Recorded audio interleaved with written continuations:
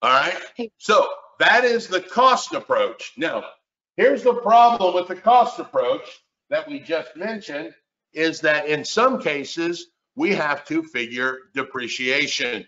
All right. And depreciation is defined as, let me see where we're at. Depreciation is the loss in value of a property for any reason. And when we calculate depreciation, we use this thing called straight line depreciation. Straight line means that it changes the same, that the rise and the run, or they call that the slope, is the same every year. All right. So if we had a property that was valued at $30,000 and it has an economic life of 30 years. Now, time out, side note. This has to do with taxes and calculations and depreciation. It is not truly a loss in value because you will see here in a minute that this theory could be zero and there is no house that actually is worth zero. All right, that's the first thing. The second thing is everything in the world has an economic life according to the IRS. Computers, roofs, houses, roller skates, and it allows you to depreciate this item, and the depreciation per year is defined as the dollars over the years. So in this specific case, what is the straight line depreciation of the property? 10,000. Exactly. I made easy numbers for everybody. You've got 300 grand divided by 30 years. That's $10,000 of depreciation per year. So if I ask you, what is the value of the property 5 years from today, what would you tell me? What is the property's value 5 years from today? 250,000. Exactly. It would be $250,000. If it depreciated at 10,000 a year in 5 years, it would lose $50,000. Therefore, the value today would be worth $250,000. And it's straight line, meaning it's the same every year. And it's just the value divided by the economic life of a property. That's how we calculate straight line depreciation. Are we good? Thumbs up, because there are a couple calculations in your homework. All right. Now, that depreciation is a loss in value for any reason. And here are some of the reasons that you can lose value. The first one is called physical deterioration. Physical deterioration. Hey, the roof just went bad.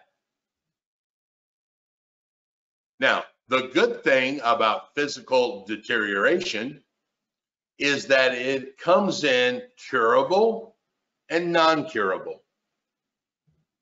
Curable would be like, hey, the roof's bad, we just put a new roof on it, we've changed that deterioration.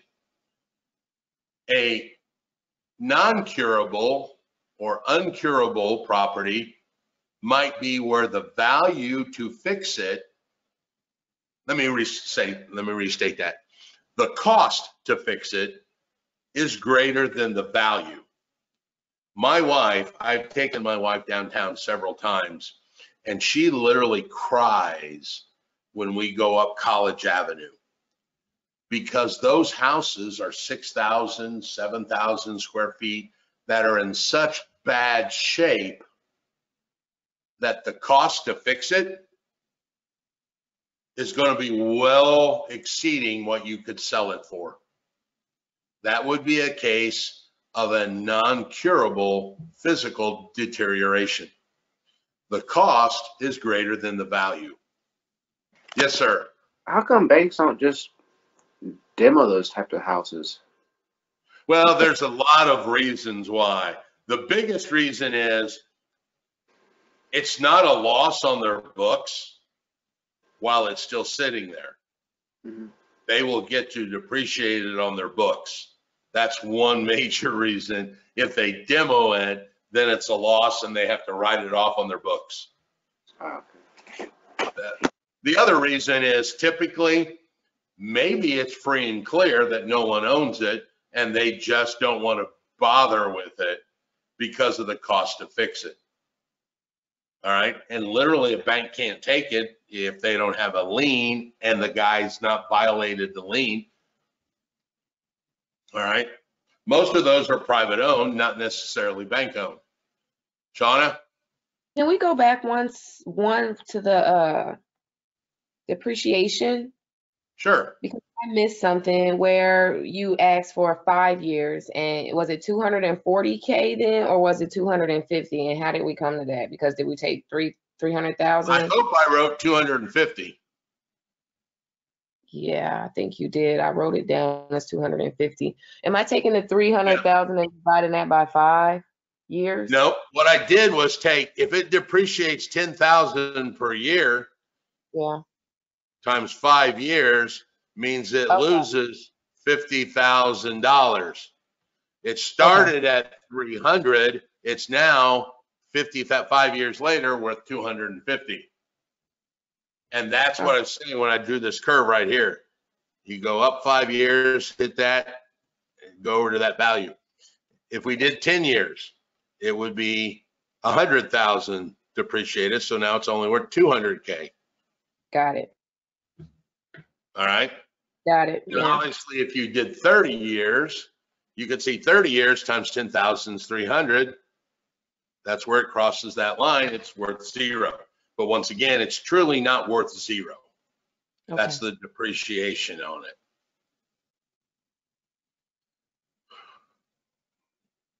Thumbs up.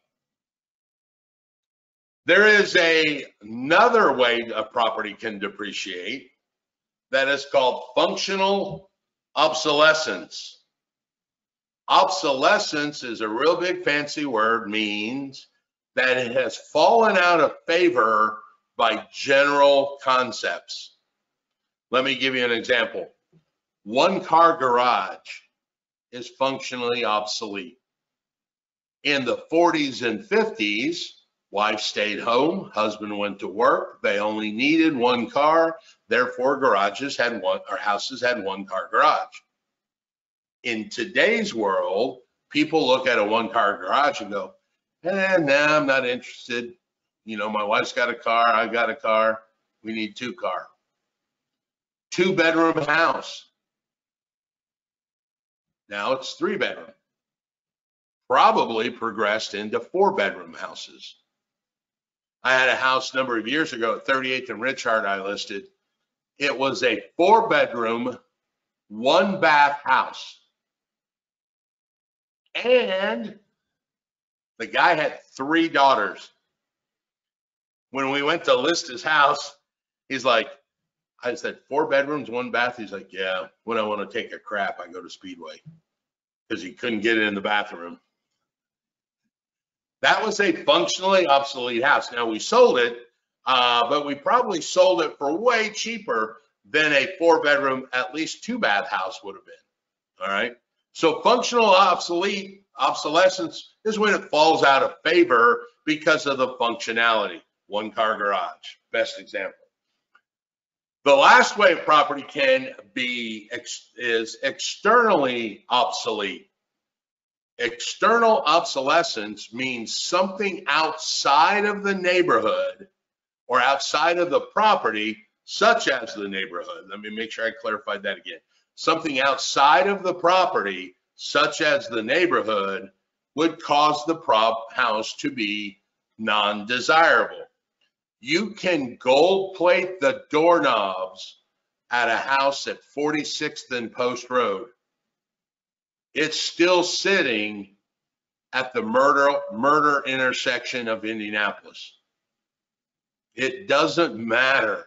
That house has a problem due to external obsolescence. It's not the house, it's something external. Yes, sir. So I would say like highways and like prisons, would that be considered those? Yes, the house has a problem. It backs up to the airport. You could put gold plating everywhere. It's still the house that backs up to the airport or the highway, or it's the house next to the prison.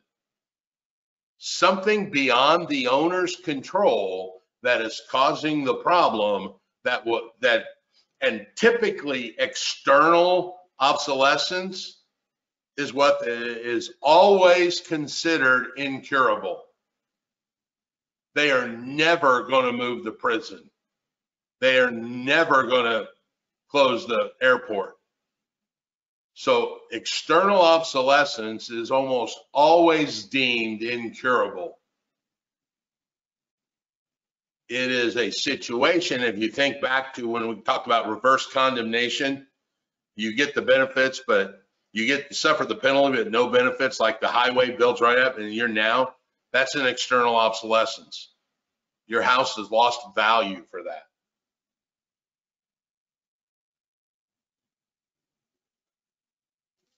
Now, one thing I forgot, I want to make sure I mention it. In the cost approach, in your book, I want you to write homes with no history. Remember, in the sales comparison approach, I told you to write homes with a history that we can check. The cost approach, back to what Christina had mentioned, is used for homes with no history or new build. Homes with no history or limited history. They are not, so you would use this method, Christina, on properties where, such as your parents, where the principle of substitution doesn't work. I can't find a 4,000 square foot house in the country out there within 5 miles, so I'm going to have to use a second method. That's what this method's designed for. Now, the third method is described as the income method. In your books, write investment property. Investment property. You would use this method to determine value if it was, say, an investment piece of parcel, because the value is determined based upon the income that it generates.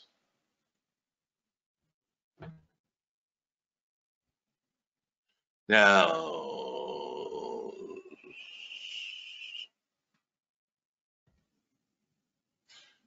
the next thing we have to talk about is this accounting formula that I want to go over before we get into the income so that we can understand what's going on. This is a general concept of accounting that we will need to understand to determine these values. And once again, this is why I said that these guys are often seen as the smartest group, because they have to understand some of this. This is a general concept that we will use in this chapter and actually in the next chapter. So the first thing is, I want to talk about this thing called gross operating income. You will hear it called the GOI. The gross means total, operating income. This is where all different kinds of income could come from this. So think of all your income properties and think of the different types of income that would come from this. Now, remember, I told you this is not just residential appraisal. So your gross operating income may include things like rent. That's the most common one that everybody thinks about. But there are other sources of income. You may have garage rentals. You may have late fees. You may have a Coke machine that you have on your front porch that generates income. Anything that would generate income would go in here. And we're not just talking about a single family rental. We could be talking about a 100-unit apartment complex. They rent out the clubhouse. There are pool passes. Maybe someone's got a designated parking spot that they pay extra for. Maybe they've got a garage that they pay extra for. There are some apartment complexes, you rent the apartment, and for another $20, you get the one with a roof over it. And for another $40, you actually get a garage. So there are all kinds of income that can come about in this gross operating income. From that, we would subtract all of our expenses involved in that rental property. Payroll, marketing, real estate taxes, legal, advertising, all of those would be expenses. You would subtract your expenses from your gross operating income, and you get this thing called NOI, net operating income. If you have a JOB, which you know what the JOB stands for, right? Just over broke. Your JOB paycheck looks exactly the same thing. You've got your gross income. Oh, I've got my hourly pay. And then I got time and a half for vacation, and I got triple time for a holiday. And from that gross pay, they are going to subtract all of your expenses. Oh, I got Social Security income. I've got health insurance. I put money away for a savings plan, and you will get your net pay, your net income. From that, you would subtract this really magical, cool word called debt service. Debt service, which most of us more commonly would call a mortgage payment.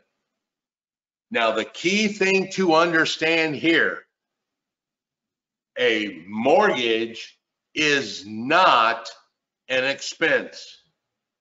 The mortgage payment or the debt service does not get calculated in up here. It is not considered an expense.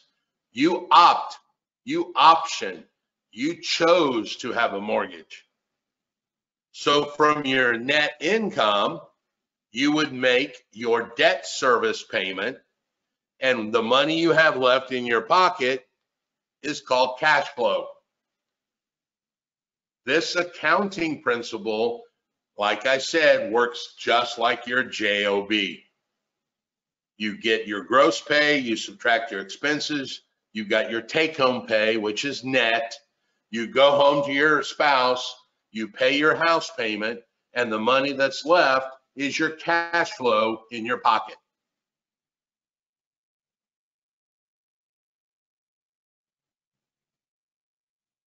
All right?